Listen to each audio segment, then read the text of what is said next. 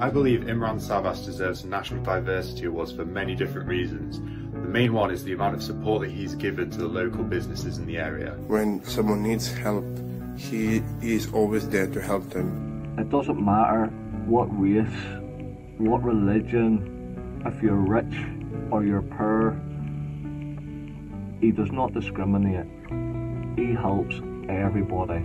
He has such a dedication to diversity and growth and showing your true self and having each individual person shine for who they are and really believing in the diversity and inclusivity that we should have within these workplaces. As he taught me, doesn't matter, different religion, you could be Muslim, you could be Christian, you could be Hindu, doesn't matter. At the end of the day, we are all one people.